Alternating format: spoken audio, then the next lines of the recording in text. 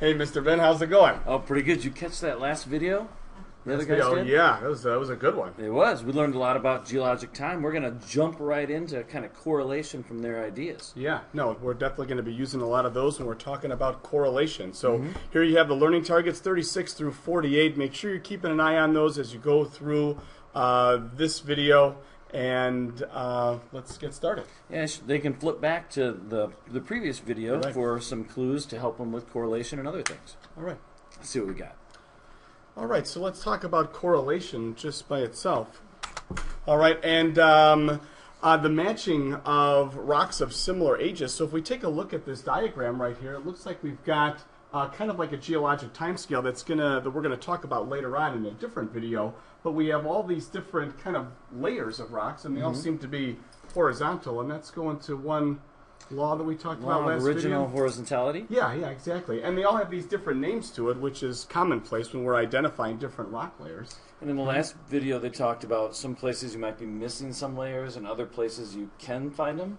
Yeah, those are the unconformities that they were talking about, just gaps in time. So kind of like in this canyon, you can get this series of rocks, and then you don't have anything above it. But if you go over to another canyon, then you can see a bigger section of it. Yeah. And maybe this canyon over here, it doesn't have those rocks, so you can actually go to different places on the earth and see different sections that you couldn't see other places and find those unconformities that we're talking about. And then you can also find similar sections and correlate those sections. So like if you went to the top of this canyon and you found this Navajo sandstone, and then you walked over to this canyon over here, or drove over to it, and at the bottom of that canyon you found the same layer, even though it's like maybe 100 miles away, you could say, wow, those are the same rocks, using those fossils, and you could realize where that one left off at the top, this one actually picks up. Yeah. So that's correlating. You're finding similar rock layers or fossils in different rock layers and showing in different areas how they're the same age. Exactly. So what kind of fossils they have out there? Oh, they got all kinds of different fossils, and we've seen a lot of fossils. We have some in class that we're going to show a little bit in this video we're talking about. Okay, we got that big mammoth up there like that. A long time ago, what they might be flash frozen in the ice, so we can have like actual remains of the organism itself, not even ones that are turned into rock. Yeah, and those actually have been made a lot of news lately. They actually find them with fur and everything intact, like that have been frozen for thousands of years. So you can have original remains that could be frozen, or they could be in this amber material, which is like fossilized tree sap, kind of like in Jurassic Park 1 in the movie. Okay. And then we've got the tar pits. Out in California, when my family went there, they have places where an animal fell in the tar, and another animal thought, ooh, free lunch, jumps on his back, and so you get a bunch of these animals that kind of sunk in the tar pits, low oxygen environment, so you can find the organisms preserved really well. So that's original preservation. Got it. By ice, amber, and tar. Right? Okay. What else we have?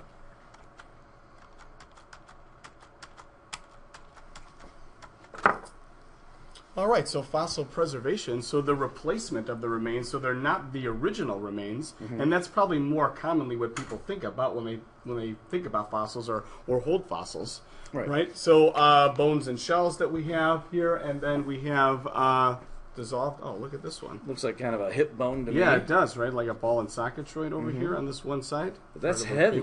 So that's been replaced. The calcium of the bones now is actually rock. Yeah, exactly. And this one I found actually on my friend's property outside of Dallas. So way far away from the ocean, but yet that's the fossil of an organism that lived there. And this isn't like shell, this is rock. So you can have the bones or the shells replaced by harder material underground. It gets replaced piece by piece. You got a couple hard pieces of, they look like trees. Yeah, they look like wood. But they're hard. Yeah, they are. It's a lot heavier than what wood would be. So you can't burn it in a fireplace, but fossilized or petrified wood, you replace the little pieces of wood, atom by atom, underground by water taking it away. Sure. So that's another one. If an animal or a plant or something fell into the mud, and then something came by and took it out, that would leave behind an impression, right? Yeah. So now we have things like molds and casts that can be formed as well. And I think, is that one right there that we have? Sometimes this one might be carbonaceous film, but if this was the Glossopteris plant leaf and it made an impression and it came out, then yes, it could be. Sometimes you have to look, and if you look inside it, you can tell if it's the original remains or if it's just the surface. Got it. What else do we have?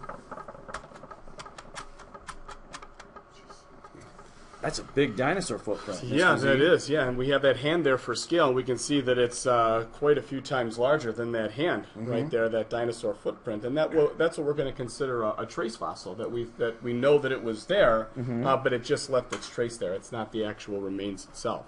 Right. And I remember doing a lab where they look at the size of the foot, they can figure out the length of the leg and the stride of the footprints. Yeah, and they can determine how fast it could run. And how big it was, too. Yeah, you're right. That's right. How big those footprints were apart. Sure.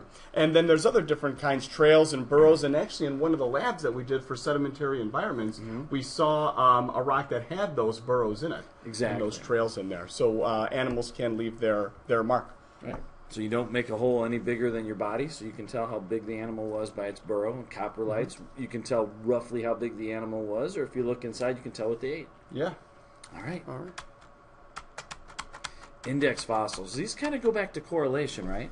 Yeah, they do, actually, and they're really, really important in determining a lot of what the geologic timescale was about and trying to determine the age of certain rock layers, right? So if we only have an animal or something that existed for a really short amount of time, right, and it existed in a certain area, and then it died, right, and left its fossil remains there, and because it was only around for a short time, we know when it was around, and if we see it in other places, we know what age that rock would be. Right. So Mr. Baldwin's favorite fossil, the Glossopteris, this one Wegener used because he said, this was found in places like Antarctica, in India, and South America, and so it lived for a relatively short period of time, but in a wide geographic area. So if you know how old it is, and you can wherever you find it, you can tell the climate at the time, and you can tell how old those rocks were. Sure. So it's got to be easily recognizable. Looks like a fern. It's got to be found over a large geographic area. And only live for geologically a short period of time, maybe 1 million years or so. Exactly. Okay. Ooh, back to more correlation. Yeah, and tying together the correlation with the index fossils. All right, so we have two kind of sets of strata here, and we can see at the top of this they're miles away from each other, so a long way away. Right. And if we take a look, all the layers here are numbered, right, as we can see, and then inside those numbers or in those layers we have fossils there. All right. So let's take a look. It looks like we've got 1 through 6 over here on the right, but then we only have 3, 4, and we don't have 5, and then we got 6, 7, and then we've got 7 and 8 over here on the left-hand side. So what's going on here? Well, at first glance, they might seem like it's impossible to correlate them because this rock layer right here is limestone, the little bricks, and that one's your sandstone. So you might say, well, they don't have anything to do with each other because they're two different rocks. But yet the fossils in them were the same. So they can combine those and they could say these came from the same period of time. Sure. Above it, same thing. Two different types of rock, but yet the same fossil lets you know, hey, if you measure the thickness, you can actually see basically the same thickness. You can tell over there you're missing, like they were saying. Missing time, so there's some kind of an unconformity there, and they have that kind of jagged line that indicates an erosional surface, so there wasn't deposition going on at that time. So where 5 should be, it's now missing. And then you go with that, I don't know, it looks like an elf shoe to me, that fossil right there. And then where that one leaves off, then there's a couple layers on top that were never maybe preserved, or they might have been eroded. Yeah. So index fossils are really valuable for correlation. All right. This reminds me of what just happened in Russia. Yeah, you're right, with that whole meteorite impact. It was actually a busy day in the exosphere on Friday, not only with the meteorite, but then with the asteroid coming within 17,000 miles of Earth. Yeah, kind of scary stuff. Yeah. So some of these pictures look kind of dramatic, but and I'm sure everybody's familiar with the dinosaurs becoming extinct, etc. 65 million years ago with the meteor impact, and actually they proved that I think in 1980 with iridium. they were finding layers, and they found these layers of iridium. It's a real faint, small layer, and they found it everywhere. All over there. Yeah, all over the place. And iridium's a rare earth element, right? It is. You're right. So scientists were saying, some say it might come from volcanic eruptions from when India was colliding, but I've heard exactly what you're saying. Maybe what hit the Earth had a lot of that rare earth element. Could be a combination of both, but you're right. All around the Earth, you have a very thin layer of iridium, and you can tell right when that KT boundary is, right? 65 million years ago, when the dinosaurs basically checked out, and then the mammals kind of took over. And we would see that in the fossil record as well, where we would see a lot of dinosaur fossils of all different kinds, but then we have that iridium layer, and then we don't see any more fossils above that layer or in younger layers. Or anything that's big, maybe just like crocodiles and alligators, things like that. Yeah, all right. All right, we are ready for our next quiz. Wow, that was a good, quick one, but a lot of information. There is. All right, so you definitely want to get to that homepage and check out that quiz. Make sure you have your notes and slides there ready to answer those questions, and we will see you next time. Yeah, and then go over, what we did. Watch it as much as you want, and they can take the quiz again if they want to. Exactly. All right. Good luck. All right. See you later. Take care.